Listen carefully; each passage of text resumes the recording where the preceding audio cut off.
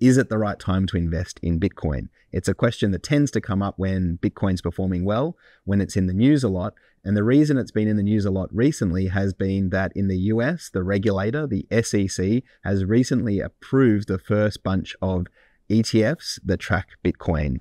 Hey, this is Chris, and in this video, I'm going to be sharing some thoughts on a question that's been coming up a bit more recently in 2024, as it did back in 2021 and 2017 before that, which is it the right time to invest in Bitcoin? It's a question that tends to come up when Bitcoin's performing well, when it's in the news a lot. And the reason it's been in the news a lot recently has been that in the US, the regulator, the SEC, has recently approved the first bunch of ETFs that track Bitcoin. And it's a big moment because there's been a lot of speculation about this for the last few years. There's been a lot of anticipation about when this might happen, and it finally happened at the start of 2024. In the lead up to it, the Bitcoin price did go up a lot. It rallied into this news, so probably a lot of the excitement is already inbuilt into the price. But the question is still a fair one. Is it the right time to invest? And I'm going to be answering this by really talking about the 6 things I think you need to consider before you invest into Bitcoin, or for that matter, any other type of speculative investment. Because ultimately, Bitcoin, like investing into, let's say, a prospective lithium miner or a prospective AI, robotics company, it's speculative. It's an emerging technology. It's in the process of getting capitalized as the market tries to work out its value. And so I think you need to think about it in a portfolio as a speculative investment.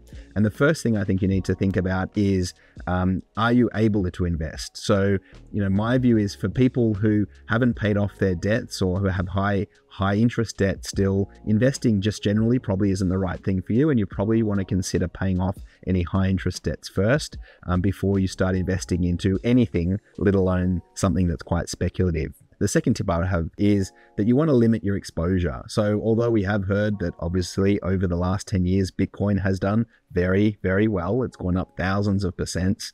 It doesn't mean the same is going to happen into the future, and you can't extrapolate that performance going forward. However, what we also know from Bitcoin is even though it has had that fabulous performance, there have been lots of big falls around the way. In fact, there have been 3 falls of over 80% over that time, and a few more falls of over 50%. So if you have a bigger percentage of your portfolio tied up in this asset, even if it does very well over the long run, you're going to have to withstand some pretty turbulent times and have potentially some very tough conversations with your partner along the way. The great story I like to liken this to is Amazon. Post the .com bubble burst in 2001, Amazon, which is obviously a wonderful company today, its share price fell by over 95%. So in order to enjoy the wonderful gains we've seen over the last 20 or so years, you had to put up with a 95% fall, which is that one of the reasons why for most people putting more than a small percentage of your portfolio in any one individual share or speculative investment like Bitcoin doesn't make a lot of sense. For our clients, when it comes to thematic type investments like Bitcoin or anything else of that matter, we would be suggesting a relatively small portion of your portfolio. The benefit of that being that you enjoy some gains if it does well, but also you're not pressured to sell if it doesn't end up going well, and it's not going to really cause a huge dent in your portfolio performance. So make sure you've limited the exposure. That amount may be different for different people, whether it's 2% or 5% or 8%. It does vary person to person. We don't think it's necessary to have this in your portfolio, but if you are considering it, really think about how much is in your portfolio and the impact it has on your returns and the volatility of your returns. The next point I think would be an important one to consider is know your counterparty risk.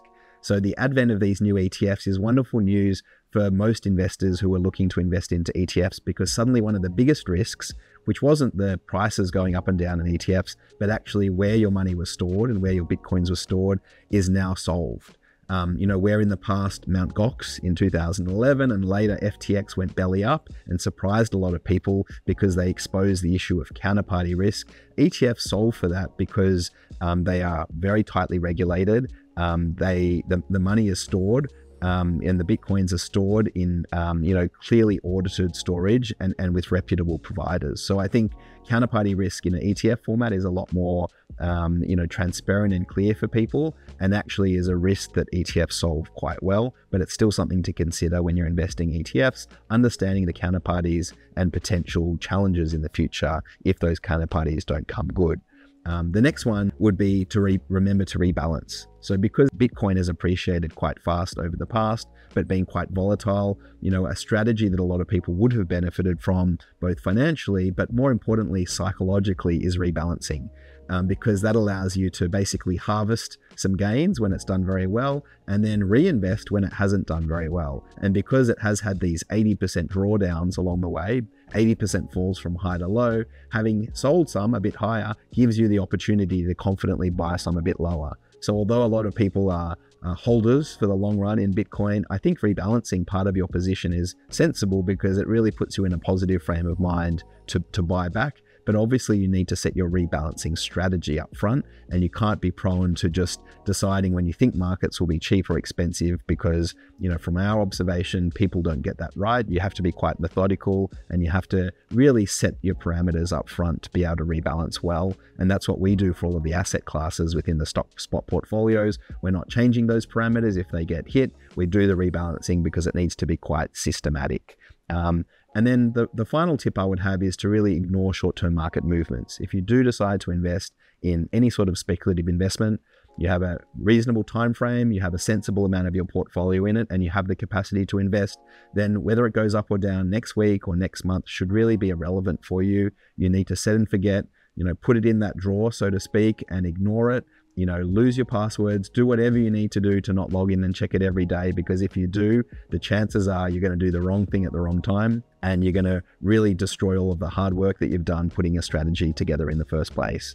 And they're my tips for investing in Bitcoin if you're considering it in 2024. If that's content that interests you and you'd like to hear more like it, please subscribe to my channel and you'll get updates whenever I update and post new videos.